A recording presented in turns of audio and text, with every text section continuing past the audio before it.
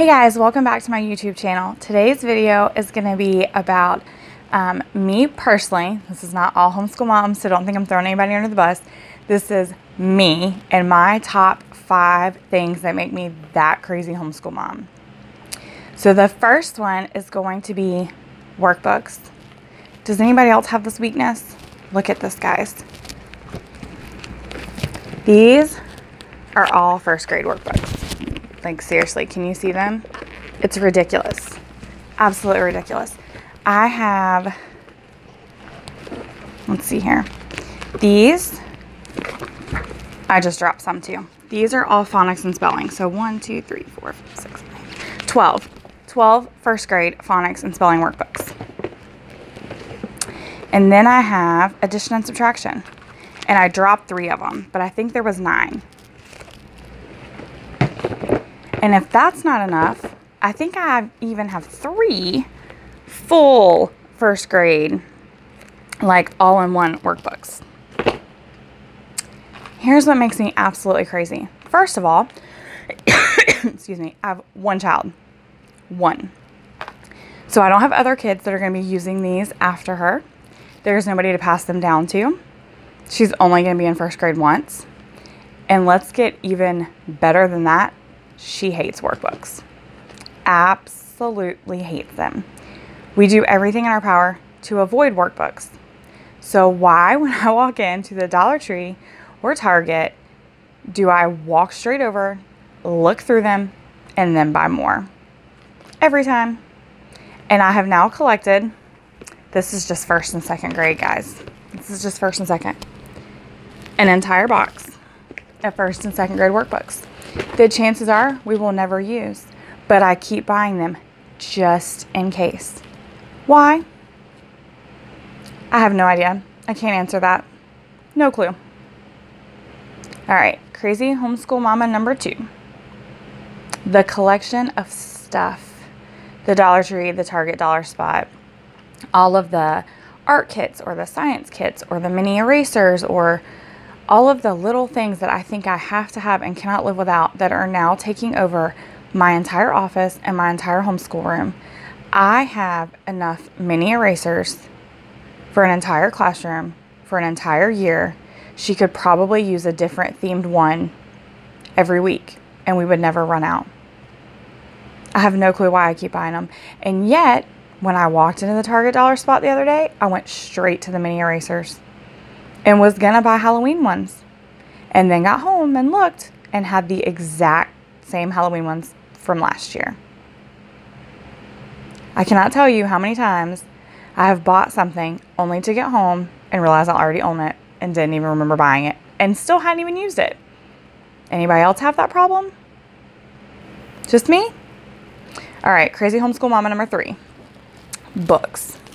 And not just buying all the books, because we all buy all the books. I mean, come on, let's be honest. But checking out all the books. All right, guys, this is our personal Halloween stack. Like, we have more than enough Halloween books. Was that good enough? Oh, goodness, no.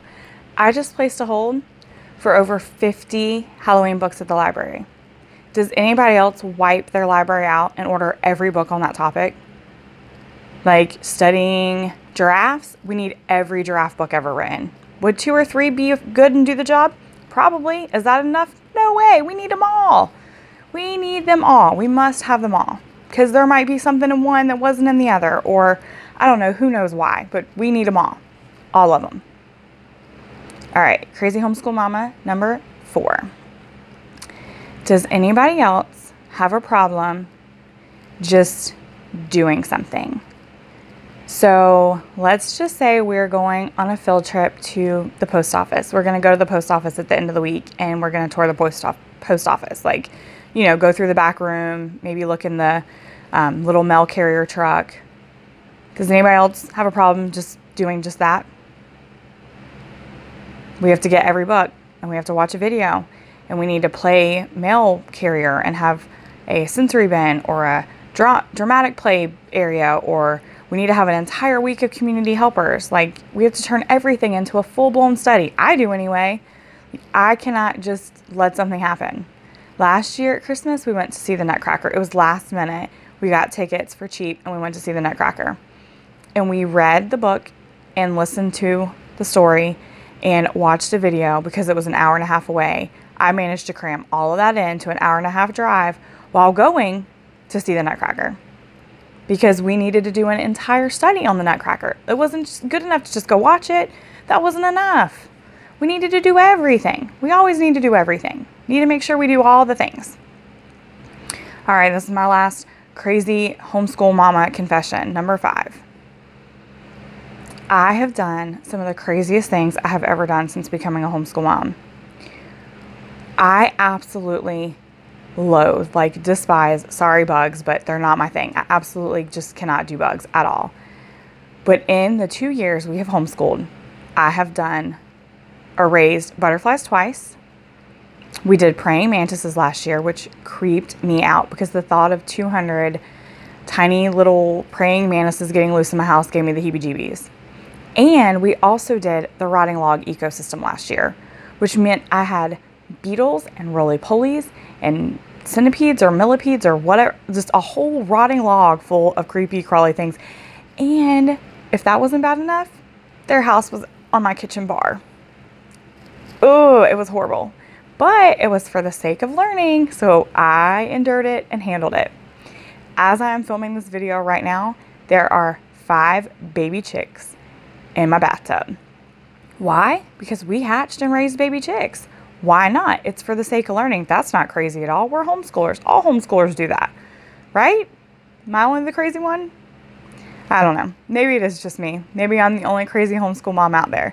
But if I'm not, and you have your crazy moments, or you have done something crazy that you would have never considered doing before homeschooling, maybe you don't even know it's crazy. I kind of think most of my things are normal, but to the outside world, they're probably nuts. So let me know down in the comments what your crazy homeschool mama moment has been since you started homeschooling, and just let me know I'm not alone. Thanks for watching, and don't forget to like and subscribe.